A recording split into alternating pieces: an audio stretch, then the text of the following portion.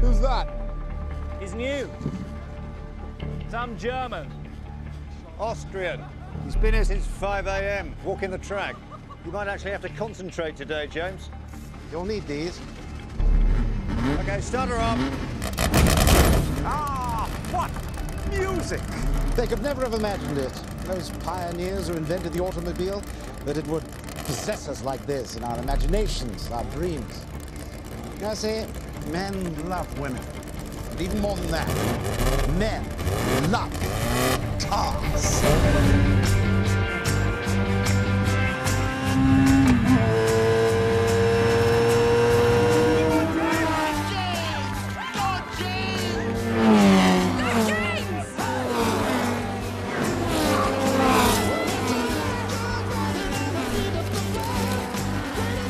Hunt's still in the lead, but Niki Lauda is right on his tail.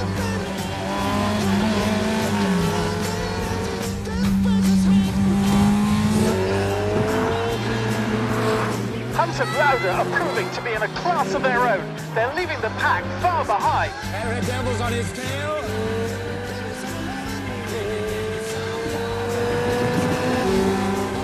Lauda takes a look down the inside.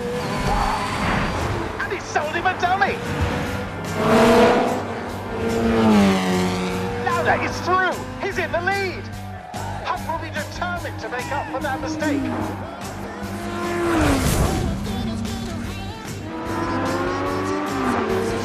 Hunt's in Lauda's slipstream. Lauda's not leaving any gap.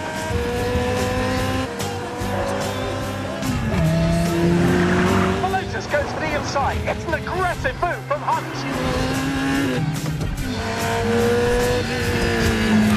Oh, there's contact.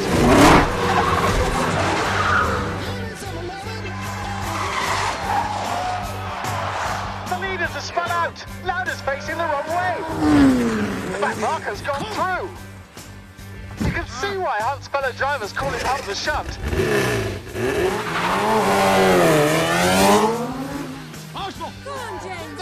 Out of it. Lauda is clearly furious. There's every reason to expect sharp words in the pits. It's going to be victory for Hunt. It's going to be an ignominious defeat for Niki Lauda.